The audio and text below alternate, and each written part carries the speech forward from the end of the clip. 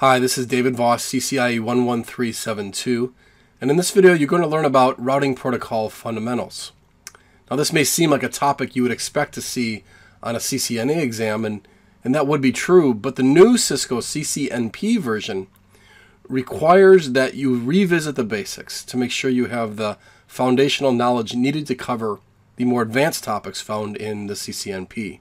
So in this video, you're going to specifically review what basics that Cisco wants you to know for the CCNP IP routing exam. In this video, there are two primary concepts you're going to learn. First, you're going to learn about the role of routing on an enterprise network. We will review the 6 tiers of the enterprise network architectural model, and then you're going to specifically revisit the characteristics of routing protocols.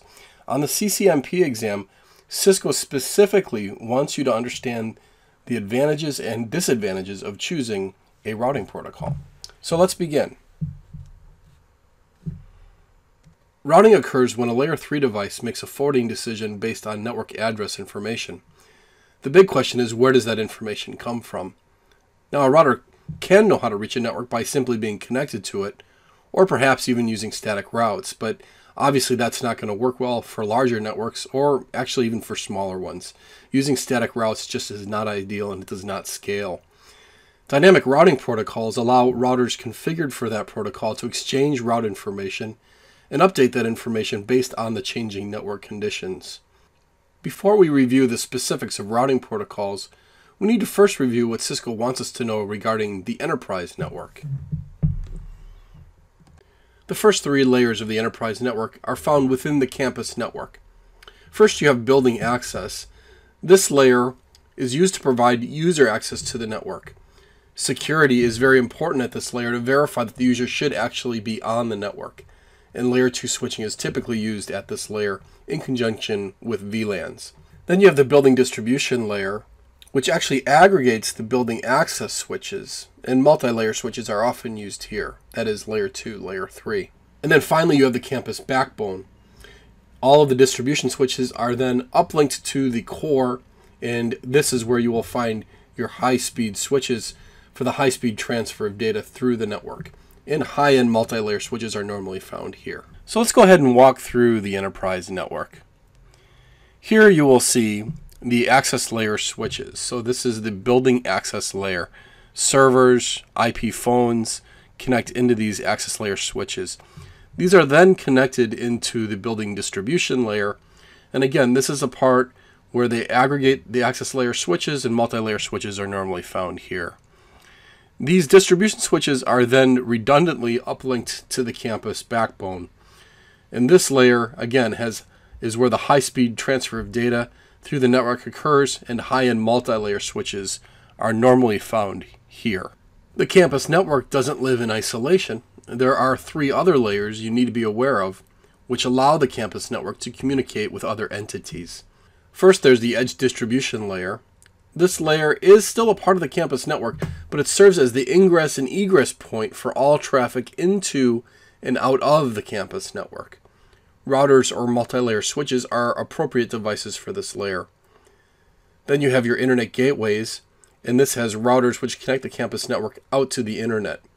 Now, some enterprise networks have a single connection to the internet, while others have multiple connections to 2 different internet service providers, and that's where BGP will come into play. And then you have WAN aggregation layer, which contains routers that connect the campus network out to remote offices. Now, enterprises use a wide variety of WAN technologies, but one of the most popular today is MPLS. But please note that Cisco still wants you to know quite a bit about frame relay on the CCNP exam. But that topic will be covered in a later video. So let's walk through these next 3 layers. First, you have the edge distribution layer. And again, it's a part of the campus network, but it serves as the ingress and egress point for all traffic in and out of the campus network. Now, one of the uplinks from this distribution layer are the internet gateways. And this layer contains routers that obviously connect the campus network out to the internet. And some companies have a single connection to the internet. Some companies have multiple. Here you see multiple connections to 2 separate providers out to the internet. And that's where BGP would be used. And then finally, Connecting into the edge distribution is the WAN aggregation. The WAN aggregation is a layer that contains routers which connect the campus network out to remote offices. Enterprises use a variety of WAN technologies here. One of the most popular is MPLS, but Cisco still expects you to know quite a bit about frame relay, which will be covered in a later video. Now, you can see why using static routes would not be an ideal solution for supporting an enterprise network. Routing protocols are needed. They are used within the campus network and within the WAN aggregation layer to provide real-time reachability information. In the campus network and the wide area network, the typical protocols used are RIP, OSPF, and EIGRP, with the latter two being the most popular by far, and we'll explain why that is in a minute. When connecting out to the internet, Border Gateway Protocol, or BGP, is usually the protocol of choice for enterprises having more than one internet connection. Now, please note it's an emerging trend to connect a campus to remote offices over the internet, as opposed to the traditional WAN technologies. You would still use routing protocols in most cases, but obviously when you're cutting costs sending data over the internet, you're incurring additional costs to make sure that data is secure. But when data is encrypted and secure, you're free to use interior gateway protocols such as OSPF and EIGRP over these secure tunnels. So yes, over the internet. For the CCNP exam, Cisco wants you to be able to identify the attributes of routing protocols so that you can make the correct design decisions. The fundamental question is, which routing protocols should you use? When answering that question, you must keep in mind the following characteristics of routing protocols. And Cisco wants you to remember all of these. First is scalability. How large is your network now? How large will it become?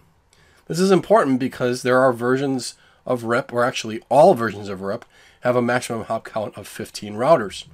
OSPF and EIGRP scale much better, and BGP is the primary routing protocol used on the internet, so obviously it scales very well, and many companies in fact use BGP internally for that reason. Vendor interoperability. Will you be using all Cisco routers on your network, or will it be a blend of Cisco and non-Cisco? Why is that important? Well, RIP and OSPF work fine regardless of vendor, and now even Cisco has taken steps to ensure EIGRP can be used by any networking vendor. The question is, do they support it? RIP and OSPF and BGP most likely, EIGRP maybe or maybe not by non-Cisco vendors. IT staff's familiarity with the protocol. You and the IT staff at your company might be much more familiar with one routing protocol over another. I worked at a company where we had an internal debate over EIGRP versus OSPF. And the tipping point for the conversation was, what protocol do the engineers already know or want to learn better? It was OSPF. And therefore that's what we went with as far as our design decision. That was the tipping point. You will have the same debates internally and should be prepared for this in your decision-making process. Speed of convergence. A benefit of dynamic routing protocols over static routes is the ability for dynamic routing protocols to reroute around network failures. When this failure occurs, the network recalculates and reaches a steady state condition. This is called the state of being a converged network. The amount of time for the failure to occur is called the convergence time. Now, some routing protocols have faster convergence times than others. This is important because when a network is not in a steady state, data can be dropped or looped within the network. You should know that because RIP and BGP might take up to a few minutes to converge. By contrast, OSPF and EIGRP can converge in just a few seconds. The capability to perform summarization. Large enterprise networks can have routing tables with many route entries, and network summarization allows multiple routes to then be summarized into a single route advertisement. So it reduces the number of entries in a router's routing table. That eats up less memory, and also CPU, because it reduces the number of network advertisements that need to be sent. And that can obviously increase convergence time as well.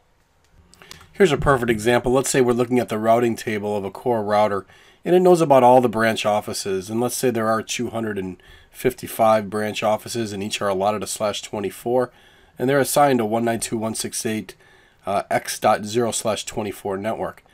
Now, sure, the core router has individual entries for all of these routes and knows how to reach all of them through separate interfaces or tunnels. But all these routes do not need to be passed individually throughout the network onto a neighbor through a route advertisement. They can be summarized using one summary route, 192.168.00/16. So as you can see, using summarization, we're saving a lot of memory and CPU by simply summarizing all of these routes into one single route. Interior or exterior routing. A key term you need to understand is AS, which stands for Autonomous System, and this is a network under a single administrative control.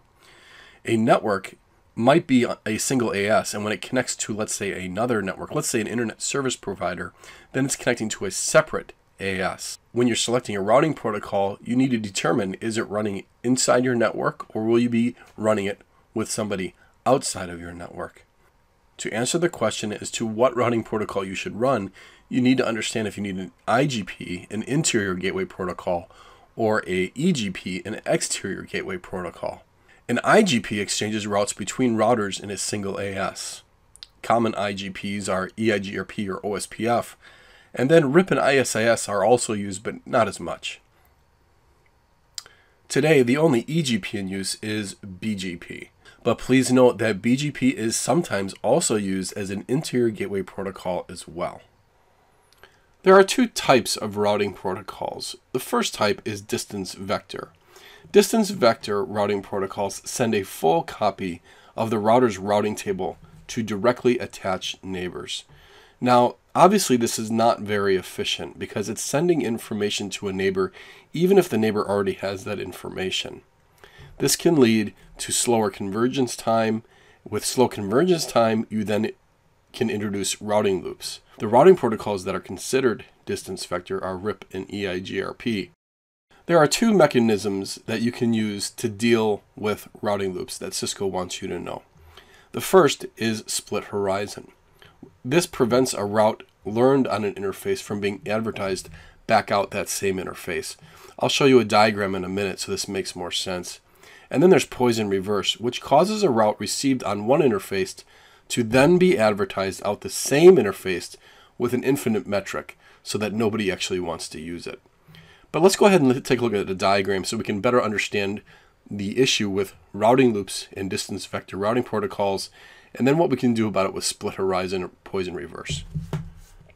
As you can see here, we have a basic point-to-point network, router 1 connecting to router 2 over serial interface, and then a network 192.168.1.0/24, which is then advertised out serial 0 over to router 1.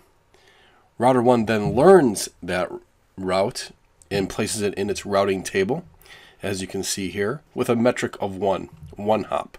Now what if Ethernet 0 on router 2 were to go down and the network were no longer available? The problem with distance vector routing is that router 1 is going to send its full routing table over to router 2. Well, router 2 does not know about 192.168.1.0 anymore, so when it receives the subnet advertisement from router 1 of 192.168.1.0, it's going to accept it and place it in its routing table with a metric of 2. And this is where we introduce routing loops. Router 2 will then forward traffic over to router 1. Router 1 thinks it can reach that network via router 2, and traffic will then loop between the two routers. This obviously is not ideal. Now you've already learned about the two solutions to deal with that, and you'll need to know it for your CCNP exam. Split horizon will prevent a route learned on an interface from being advertised back out that same interface, and then poison reverse, which causes a route received on one interface to be advertised out that same interface with an infinite metric. The next type of routing protocol you need to be aware of is the link state routing protocol. Routers send link state advertisements, or LSA, to advertise the networks they know how to reach. So they don't send the full routing table, just the networks they know how to reach, and only when there is a change in the topology. They only exchange full routing information when two routers initially form their adjacency, but from there on out, it's on a need-to-know basis. The routing protocols that are link state routing protocols are OSPF and ISIS. And the final type of routing protocol you need to know is path vector. BGP is path vector, and it includes information not just about the neighbor, but the exact path that packets take to reach a specific destination network. So when you do look at BGP advertisements, you can see exactly over what autonomous systems that traffic is flowing over. So you've learned a lot that's going to help you in your CCNP exam. And when you began this video, you probably thought you knew most of this, but it's always a great refresher, and I'm sure you've picked up quite a bit. So you've learned about the role of routing in an enterprise network and the different layers of enterprise network design. And then you learn the basic characteristics of routing protocols, which is really going to help you as you solidify your foundation and now you move forward in your CCNP studies. I'm sure you're going to do great and continue on with the video series, and good luck to you in your studies.